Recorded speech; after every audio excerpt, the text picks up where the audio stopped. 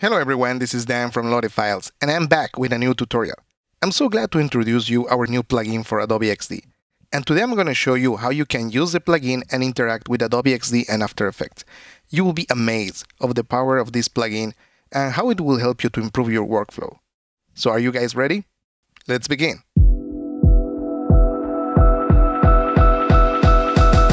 So let's start here in our Adobe XD file. So let me show you what you will learn today.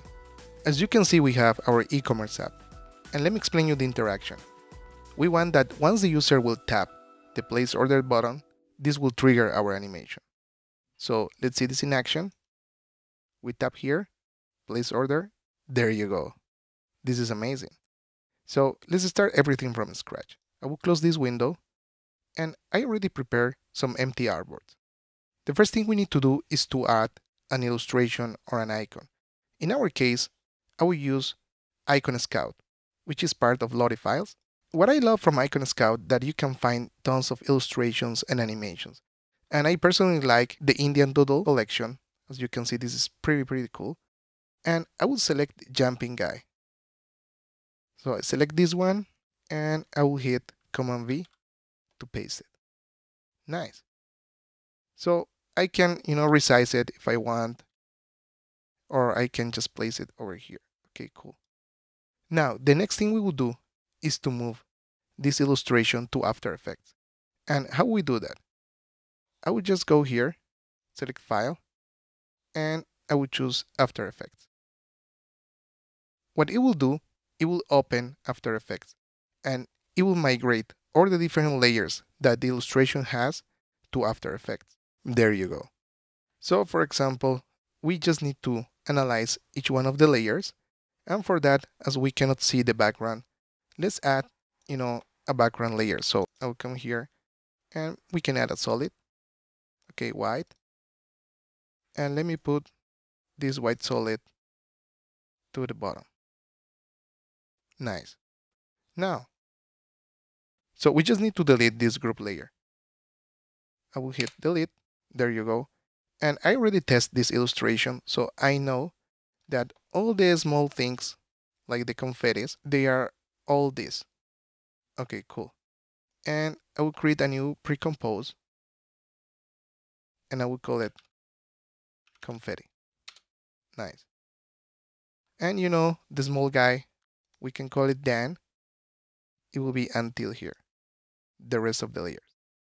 So again, right click, Precompose, and I call it Dan. Okay, nice. Now we have our little guy and also the confetti. Just to test. There you go. So now we need to add some keyframes and some animations. So for example, let's start with the confetti. We want that the confetti probably can fall down a little bit. So for that, I will add a keyframe to the position. So once I added the keyframe, maybe I will put it a little up around here, and I'll move the scrubber maybe to 2 seconds and some frames, and I will just change the position of the confetti till here. Okay, cool. And actually we can use the same position of the keyframes to add some opacity. So I will add a new keyframe, and in this next one I will change the opacity to 0. There you go. Also, we can add some easy ease. So I will select all the keyframes and I will put some easy ease there. So let's see how it works. There you go. We can also speed up a little bit. So, just select these 2 last frames and move it a little bit to the left. Nice. So let's see how it looks now. Perfect. I will just zoom in a little bit the timeline. Okay, now we can also make this little guy to jump. So the first thing I will do is to add the default position. So I will add a keyframe here. There you go. We can put it a little bit up around here. And we can add a new keyframe, just in the middle of these 2 keyframes. So over here, I will make it jump until this point. And here, it would just go back to the initial position. Nice. And of course, we can also add some eases. There you go. So if we watch the animation now, sweet. Yeah, we can still play, a little bit with some different things. So for example, I'll move this frame to here. So let's watch it again. Cool. Okay. Maybe we want to make the animation a little bit shorter. So I'll put this over here. This also. Let's see one more time. Nice. And probably the only space that we want to render is this part. So I will drag this. Okay, cool. So let's watch it for one more time. Perfect. Okay, nice. Now, we need to use our plugin for After Effects. If you don't have the plugin open, so you just can come here, Windows, Extensions, and choose LottieFiles. If you didn't actually install the plugin, so it's very easy. Just come to LottieFiles/plugins After Effects, and we have two links where you can download the plugin. And of course, the same thing for LottieFiles for XD. So if you didn't install the plugin yet, just come here, click over there, and you will be able to download the plugin for Windows or Mac. Okay, let's go back to After Effects. And once you have your animation, you can open the plugin, and as you can see, we have the name of each one of the compositions. In our case, we want to render this one, Comp 1, and we can change its name to Final. There you go. Let's wait for a while. I will just change this so we can refresh. And as you can see, we have Final here, and we hit render. But before, don't forget just to hide the background because it's not necessary right now. We want that the animation can be transparent. So let's hit Final. And we just need to wait for a while. And there you go. As you can see, it's working with the alpha channel. Now, there is two different ways we can use this. We can upload it to our Lottie library, or we can save as a JSON file. In our case, we just want to upload it to our Lottie library. So I will hit here, just wait for a while. And what is the advantage uploading to our Lottie library? So this is going to my private library, and the only thing I need to do is to go back to XD and just take it from there. So now that it finished to upload, let me go back to XD.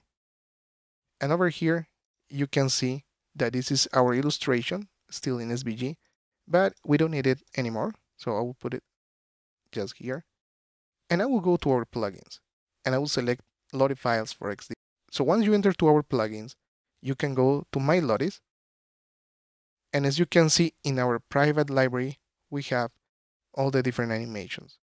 Yeah, right now probably there is a small bug where you cannot preview your animations, but sometimes it needs just to refresh. In anyways, as you can see, we just uploaded some time ago, so we can select this animation, and I will hit Insert as Lottie. There you go. So right now, this is a Lottie that we have over here.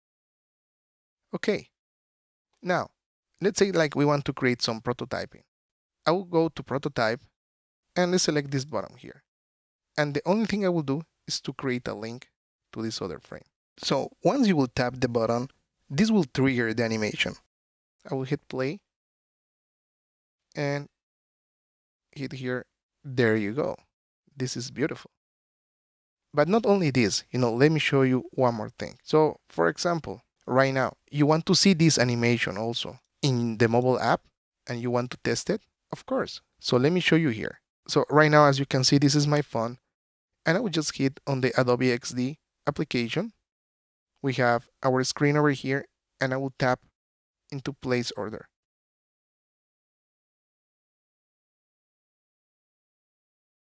Yeah, and it's so beautiful to see that you can actually test real animations in the desktop and also in the mobile app.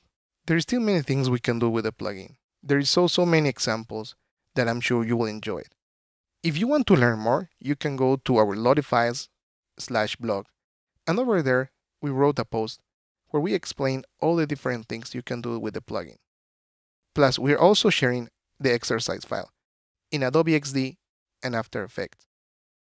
So you just need to click here and you will be able to have all the different exercises that you can watch on the video and the exercise that we just showed you. So that's it for today. Thank you so much for being here, and I really hope you loved the video. Don't forget to subscribe, like, and share. And I will see you in the next one. Bye.